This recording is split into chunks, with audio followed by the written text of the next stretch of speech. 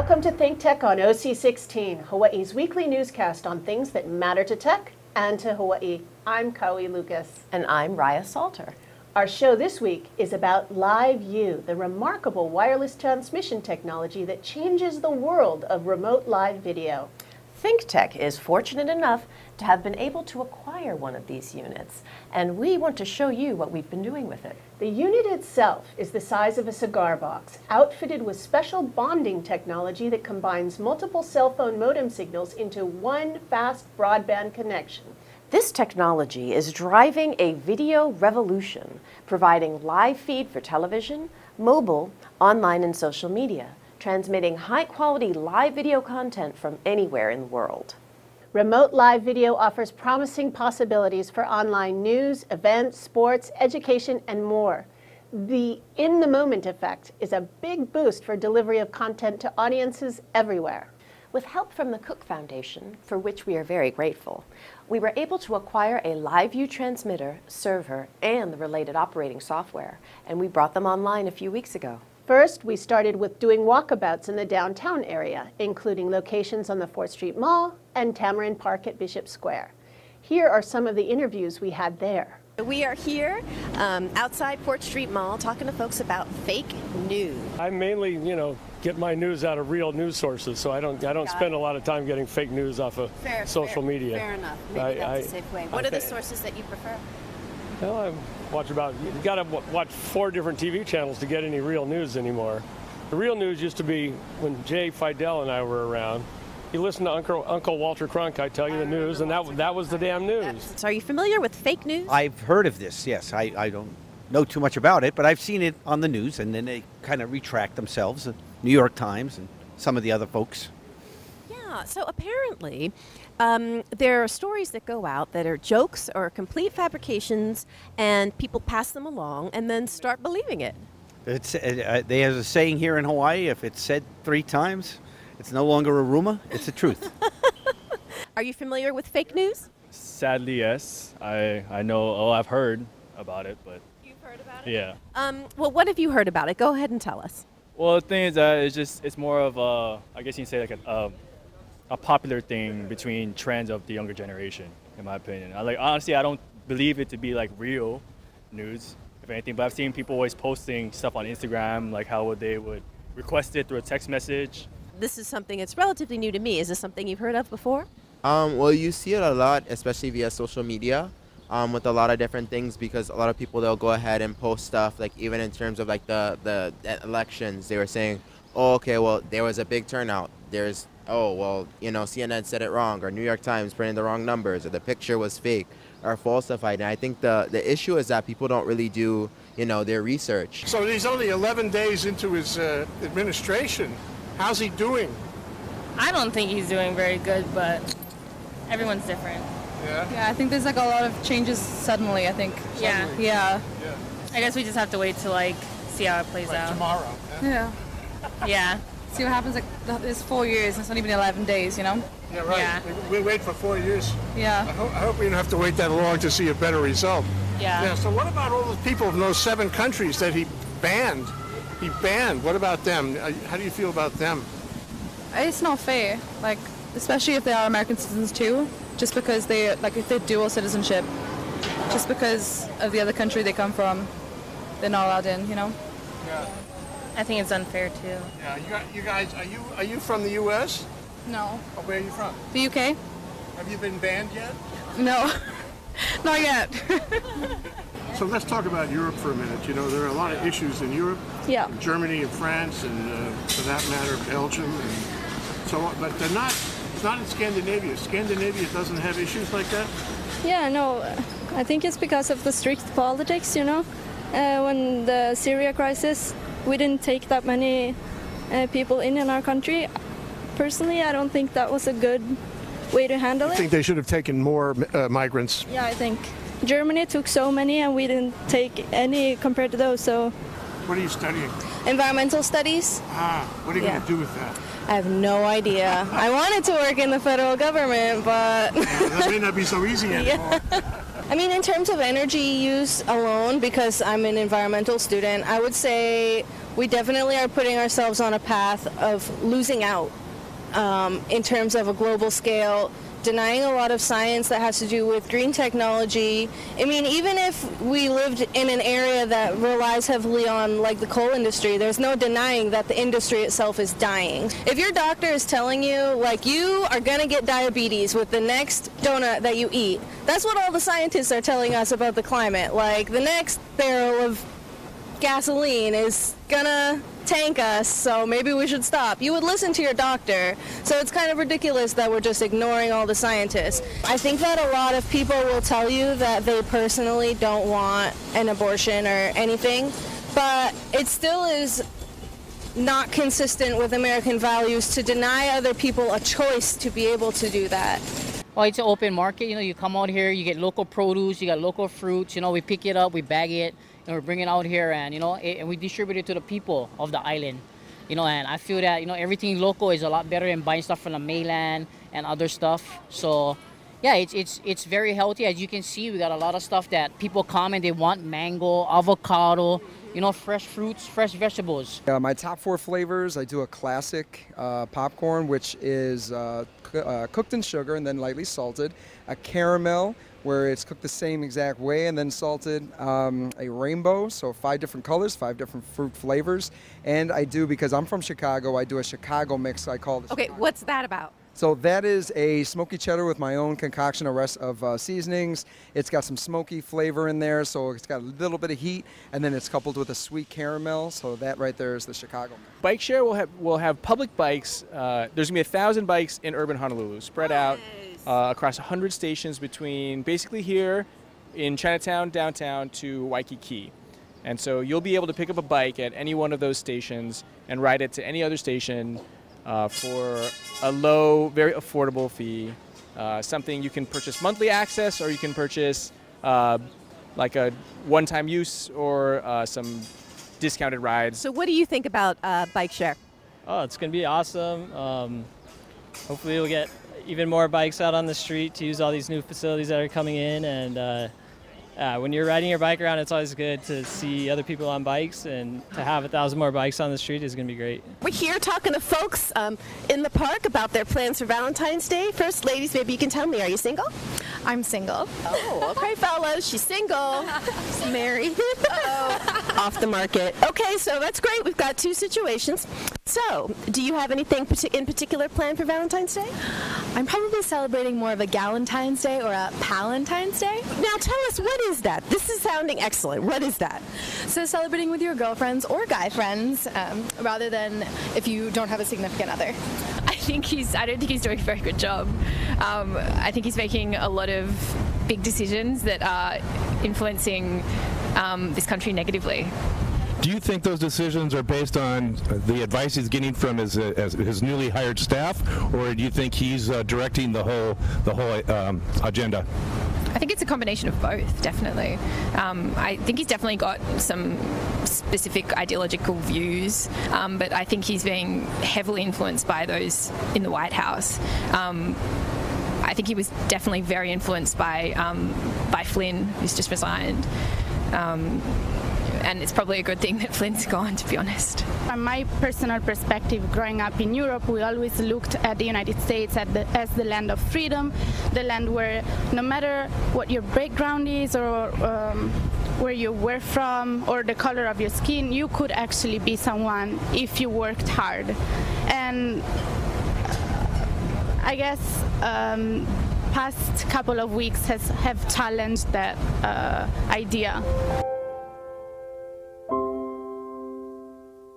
Then we expanded our walkabouts to the state capitol, and here are some of the interviews we had there.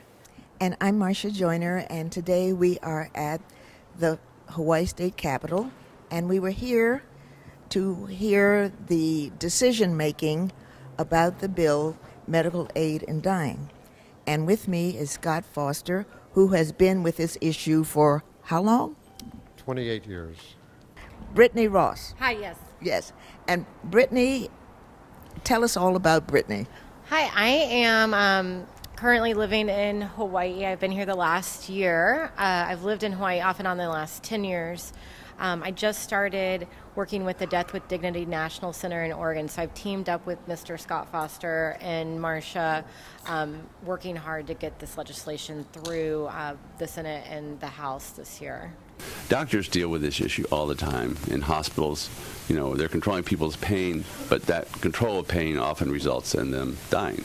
And they call that a dual effect. But I mean, you know, you don't do this to patients without their consent, but they say, you tell them, look, we're going to help your pain, but if we control your pain, we give you enough medication to control your pain, you're likely to stop breathing. And all of this, like a volcano, is open to the sky, and the legislators' offices are all the way around, all through here, and then the governor is up on the top floor, and the lieutenant governor's on the top floor. And here is my dear friend. Oh, hi. How you doing? This is Blake Oshiro. Yeah, I was in the state legislature from 2000 to 2011. So what do you expect on the floor? Well, we're hoping that the vote for the Senate will be favorable. It will pass by a strong majority vote. And then at that point, it crosses over to the House, and the House will get their opportunity to hear the bill and really see the amount of support that there is for medical aid in dying and ultimately pass it. Like right now, we have a 5-day recess.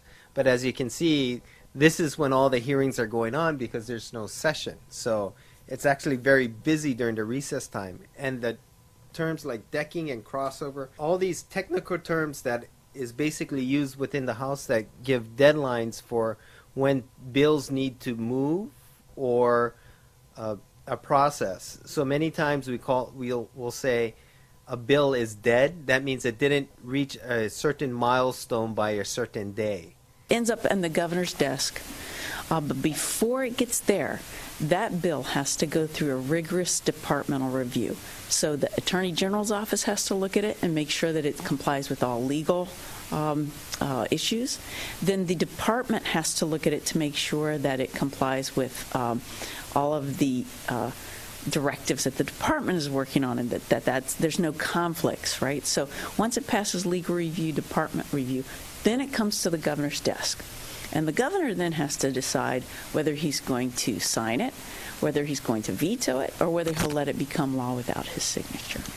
Well, of course, I'm going to ask you about Bill 201, medical aid in dying, since you made that a priority at the opening of the legislature. You said that was one of your priorities. How is it doing? Well, it hasn't been heard yet, but I believe it will because we have a lot of time yet. The bill has been referred to judiciary and finance, and as I said, we're only going into second reading now, and you need 4 readings on the line. So it's very early. But at this point, I can say that the majority of the House, I believe, feels favorably for the passage of that bill. And I wonder how you feel about the engagement of the public in the legislature this season, maybe based on what happened in November. Well, I think most people are focused on national politics. People are out, really making their voices known on national politics, national issues. It's been kind of quiet over here. We hope that we're starting to see a pickup in activity, but hopefully they'll come out to their legislature and make their voices known. There's a lot of things we can do to add to their voice to the legislative process, even though it has to do with the federal government or the new president. Some people say, Angus, that what's happening in Washington may have implications for Hawaii, the social safety net and other issues, and they worry about it. And therefore, the legislature might be concerned about trying to make Hawaii more resilient against changes in Washington. Do you see that kind of thinking? That is absolutely correct. We've had joint hearings already with Health and Human Services on those issues. We could stand to lose $230 million of federal Medicaid money for Hawaii each year. My name is Virginia Beck, and I work here in the Public Access Room at the State Capitol, and we are here to help citizens interact with the legislature. So however we can help, we're nonpartisan, we're non-issue oriented, so we keep our opinions to ourselves, but we want you to add your voice to the process. I'm one of the co-conveners for the Women's Legislative Caucus, which was started by some predecessors to my mother even years ago. I think we are the second oldest Women's Legislative Caucus in the nation. So we focus on issues of domestic violence, women and children's health care, and other issues, equal pay, gender rights. I also work a lot on land use and environmental areas because that was my focus prior to coming to the legislature. Again, both in private practice as well as when I was working for the state government at the Department of Land and Natural Resources. The legislature in Hawaii, at least, is condensed in 60 legislative days. And so every day is going to be busy. We have sometimes 12, 14, 16-hour days. As vice speaker, I basically am the speaker's wingman. Now, today, speaker's not here, so I'm signing off on a lot of documents that he would normally sign on. If there are people that are coming from other countries to meet with the speaker and he's not here, I will be there. Even when he's here, I'm part of the leadership team, I'll be here. So I'm basically his second in command, and I do my best to try to keep everyone together. On Kauai, we're very rural. We have the seed industry there. We are where they're proposing a new type of dairy, which is an issue right now. Access to fishing areas in the ocean is also a concern. And of course, protecting our drinking water, because Kauai is, as you know, a small island that flows from Waialeale really close to the shore. How do you feel about Sam being gone? I miss Sam. You know, Sam has a self-deprecating humor. He has a oratory voice, and he is kind of the bellwether of all the conservative issues in the state of Hawaii. So he's dearly missed. But we had him at the Beer Summit last week, and he was jovial and giving his sense of what the world should be like according to the Lone Ranger, and he's going to do well. We're trying to get him a Trump administration appointment. Learning every day, we went to City Hall and talked with some of the council members and staff. In order to complete the construction of rail, clearly what's going to have to happen is that the legislature is going to have to authorize the counties to be able to extend that surcharge. So that issue is presently before the state legislature, and ultimately the determination as to how much of the rail project we'll be able to construct will rest with the legislature in terms of whether or not they want to allow the city and county of Honolulu to extend the surcharge. Well, what about the property tax, and how does that fit into all of this? Well, we have an ordinance in place that was adopted by the City Council a number of years ago, which prohibits the use of real property tax revenues to cover the construction costs for rails. So that prohibition is still in place. I have made clear as the council chair to my former colleagues at the state legislature that we do not want to tap into real property tax revenues to finance the construction costs for rail. The concern of council members is the fact that residents and businesses are having a tough enough time as it is. There's an ordinance existing now, Ordinance 0701, and that means it's the first ordinance that became an ordinance in the year 2007. Specifically states that there are only two mechanisms of funding for rail construction. That's monies derived from the state general excise tax surcharge and monies derived from the federal government. So that means that there are no other funding sources that can be used for rail construction. That's rail construction. Well, what about operation? Operation and maintenance, we will need to utilize real property tax revenues, as we do now, for the operation of our existing city public transportation system. So if you look at our city public transportation system today, we have the bus and we have the handy van. The city subsidizes that. No public transit system in America, as far as I'm aware, operates at a profit. They're all subsidized by the taxpayer, and they are all governmental services, core government services, I may add. So once rail comes online, it's going to join the handy van and the bus as part of Honolulu's public transportation system, and we will subsidize it, and we plan to subsidize it. Most recently, we took our unit to Kaka'ako to find out what's new in the powwow art scene and in the new shops and restaurants. Here's some of the footage we got there. Our store has been open for about a month, and so far it has been very popular with the customers in the neighborhood. Well, people actually like the lehua honey, the black sesame, the rum raisin that actually has alcohol in it, and people also like the Earl Grey. All right, well, We wanted to create creative arts, so we decided to open one. Oh, wow, that's fantastic. So it's just been 2 weeks that you've been here. So what has been the response so far? So far, great. We have our first fully booked class this Saturday, which is tomorrow, the cartooning for kids. So we're excited about that. And just getting the community more involved and talking. Today we're going to be at Eat the Street Chocolate, which is across the street, handing out flyers, talking about our opening, and yeah, letting people know we're here. Okay, hi, here we are at Lana Lane Studios, which was really ground zero for the powwow that happened. So this is where all the artists come together to put these murals together. We are here at Heavy Metal Inc. in Kaka'ako. Started my jewelry line in 2013, and I do a lot of sterling silver metal work. And I moved into this space last year in August. And so, you know, it's been really great meeting different artists and like-minded creatives, and just in this whole area, really. You just hang out and you see a bunch of people in the industry, so it's really great.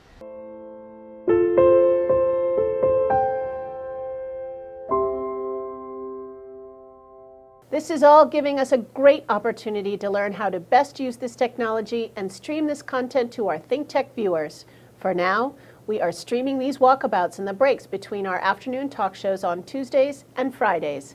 So stay tuned for more, not only in our studio talk shows and in our OC16 feature shows, but also in our live, high-tech remote walkabouts. As they say, ThinkTech, better every day.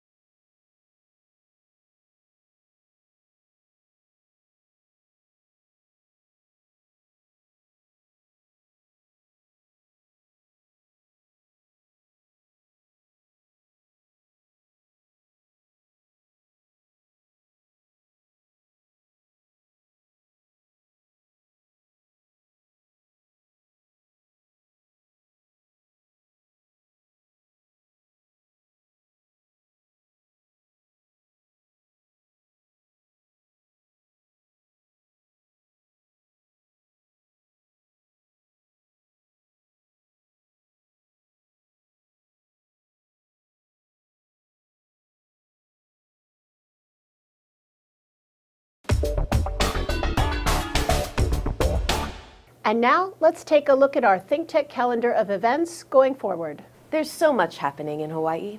Sometimes things happen under the radar and we don't hear much about them, but ThinkTech will take you there. Remember, you can watch ThinkTech on OC16 several times every week to stay current on what's happening in government, industry, academia, and communities around the islands and the world. ThinkTech broadcasts its daily talk shows live on the internet from 11 a.m. to 5 p.m. on weekdays.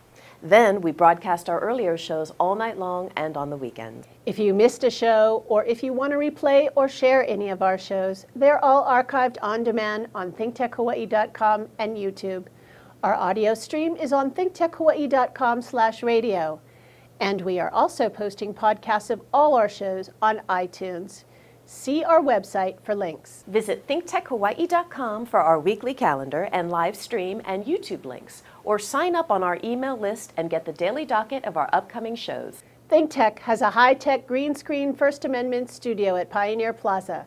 If you want to join our live audience or participate in our shows, write to think@thinktechhawaii.com. Give us a thumbs up on YouTube or send us a tweet at ThinkTechHI. We'd like to know how you feel about the issues and events that affect our lives together in these islands. We want to stay in touch with you, and we'd like you to stay in touch with us. Let's think together.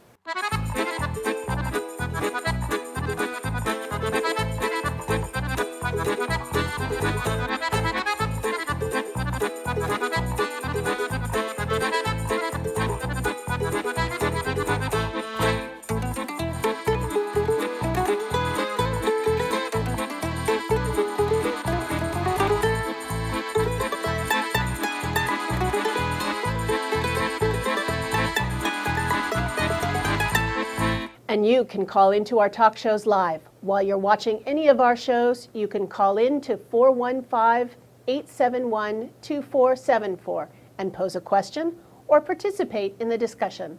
We'll be right back to wrap up this week's edition of ThinkTech. But first, we want to thank our underwriters.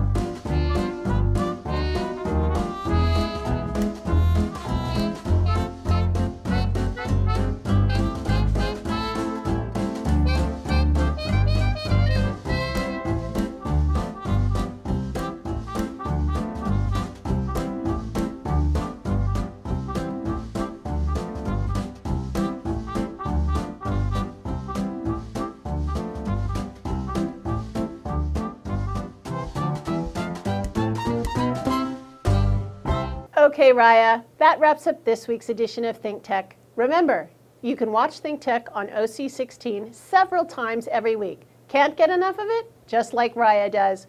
For additional times, check out oc16.tv. For lots more ThinkTech videos and for underwriting and sponsorship opportunities on ThinkTech, visit thinktechhawaii.com.